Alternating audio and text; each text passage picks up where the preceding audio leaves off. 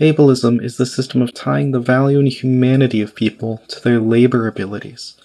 A common way this manifests is social barriers built to collect a toll of harm as a requirement to interact with something. The more you are able to pay, the more society you get. Disabled people often have less available time, constant pain, or an inability to move freely.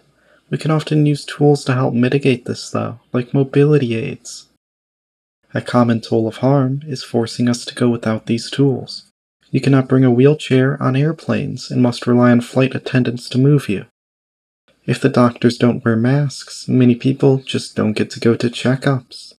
This doesn't just target disabled people.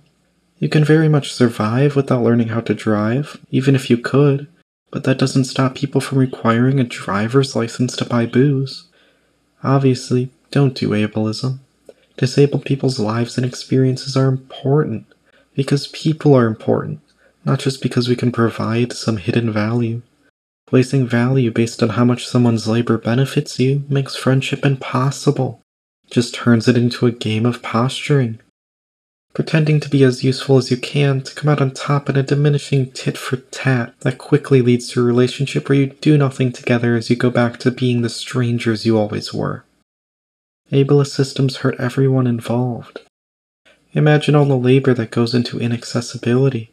The hours waiting for your groceries to be scanned to make sure you deserve not to starve. All the time spent interacting with insurance companies. And the whole being forced to be constantly sick with COVID thing. Then there's this common idea that except for those who die in accidents, everyone will become disabled. We get a little older every day. This doesn't stop people from being ableist, though. Ableism is hard to stop. It is self-reinforcing, coercive, and there is power to be gained.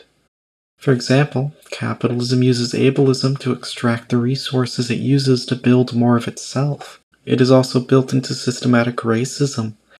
Different life experiences lead to different abilities, which ableism then uses to control life experiences. This is why writing was a requirement to vote in the early US. If you couldn't write, you couldn't vote for schools that teach you to write.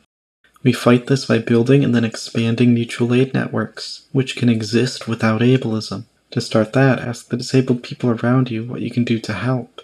If you don't know any, you have a lot of work to do. Look up how to write alt text on images and wear masks. COVID ain't over.